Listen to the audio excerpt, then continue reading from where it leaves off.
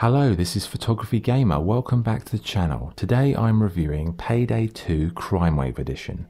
Payday 2 is an online co-op first-person shooter developed by Opil software. The Crimewave Edition comes with the bonus heists such as Diamond, Big Bank and Hotline Miami. You also get some new playable characters like Dragan and Old Hoxton. In the game you take on heists solo with AI teammates or online with 3 other human players. The heists are varied and they include bank robberies, rigging an election, stealing nuclear warheads and drug trafficking. Most of the heists end up with massive shootouts, but you can employ stealth and use silencers or disable CCTV cameras. The missions are accessed via CrimeNet, a fictional website for the heist community. Every heist you complete earns you money and experience.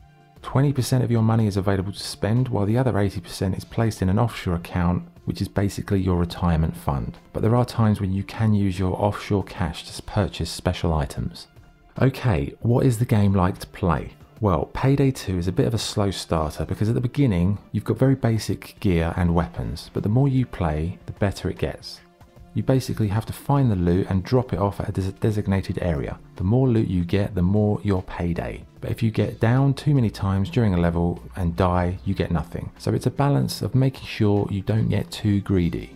The game is really all about teamwork, and this is only really possible when playing with other players because the AIs are okay. I mean, they'll shoot at the police, but don't expect them to help with carrying bags or doing any kind of mission related activities. So if you want to get the fullest experience out of this game, you need to be online and working with other human players. The game has an extensive array of guns, armor and masks to purchase. All of these items can be further customized with different color schemes, attachments, and you can even design your own cool masks. You've got a perk tree to help you specialize whether you want to be a mastermind, an enforcer, or many other different specialist areas. The enemy AI is pretty decent at times, although it can be quite erratic. Sometimes the cops seem very good, like they flank you, they head for cover, they use tactics, but other times they fall off ledges, they run through walls, they just walk right past you, so it's really temperamental in terms of what you're going to get for the AI. Visually the game isn't the best, it's pretty mediocre, and it does show its age when compared to other similar releases. The character models are functional, but the ragdoll effects can be a bit weird, and it does feel like an arcade game in terms of the visuals rather than a simulation.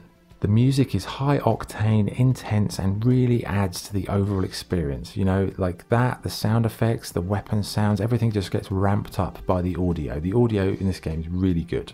Okay, what's good and what's bad? What's good? It's one of the best online multiplayer games on the PS4. The customization options for the weapons and masks are really cool. There are lots of heists to get your teeth into, the controls are smooth and the guns feel impactful, and you can use the offline mode to practice your skills. What's bad? The offline mode doesn't offer any split screen option, some of the missions go on for way too long, it isn't very realistic, and graphically it does look a little bit dated. Okay, what's the verdict? Payday 2 Crimewave Edition is a bit of a slow burner. Initially it can be a bit hit and miss, but once you start to level up your character, gear and weapons, the game really comes into its own. It's one of the best squad-based shooters you can play online, and taking on the harder heists really does require teamwork and a well-drilled unit. You can also play solo offline, but it really isn't the most enjoyable way to play the game. But once you start teaming up with real people and doing heists, you will have a ridiculous amount of fun. It's got a wide variety of missions, a good progression system, and it will just get you hooked once you've been playing it for a few hours. And it's definitely one of the best online games you can buy. So my score for Payday 2 is 8.5 out of 10. Okay, that was the review. Thank you for watching. If you enjoyed the video, please like and subscribe. This is Photography Gamer signing off. Thank you.